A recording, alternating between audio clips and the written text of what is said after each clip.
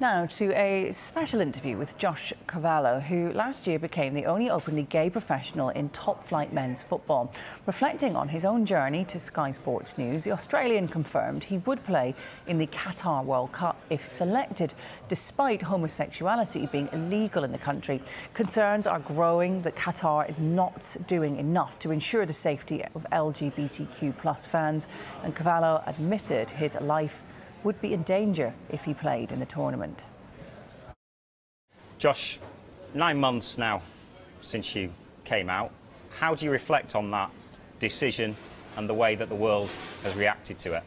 Yeah, look, it's been honestly incredible to see the way the world reacted and basically gave me a big hug was amazing, and I didn't realise the impact that my story would have over millions and millions of people around the world. Yeah, it's just something that I'm very happy and proud of myself that I did, and I can help these people better and you know, evolve the game for the better. It didn't matter for me whether it was successful or unsuccessful. It was a matter of the story and the timing and what it was for me. It was for my personal reasons. It was greater than football, but I'm honoured that, you know, it reflected in the way it did, and everyone had a good reaction with it. Has there been one celebrity that's made you take a step back and think, this is incredible?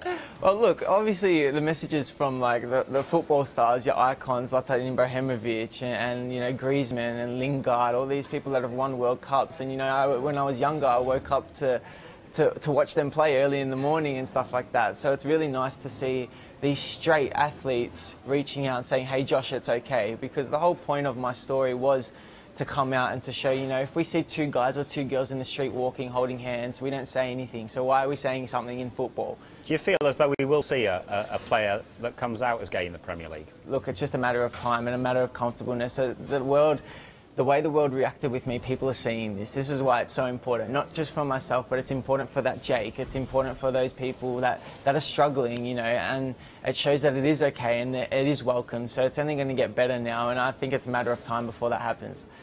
The World Cup is only a few months away in Qatar. If you were picked, would you go to the World Cup?